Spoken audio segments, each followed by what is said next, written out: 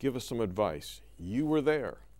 You're the great-great-granddaughter of Brigham Young, the second prophet of the Mormon Church, and you have this mind that all of a sudden is picking up this stuff. What was the struggle, and what's your advice to somebody else that's struggling?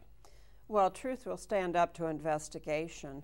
We don't have to worry about looking into the translation of the Bible. You can go learn Hebrew and Greek, and you don't have to worry about coming up with a different version than the Bible. It's going to say the same thing no matter who translates it.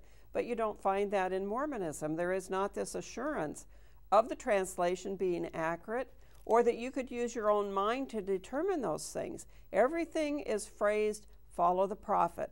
Whatever the leaders tell you, that's God's instruction.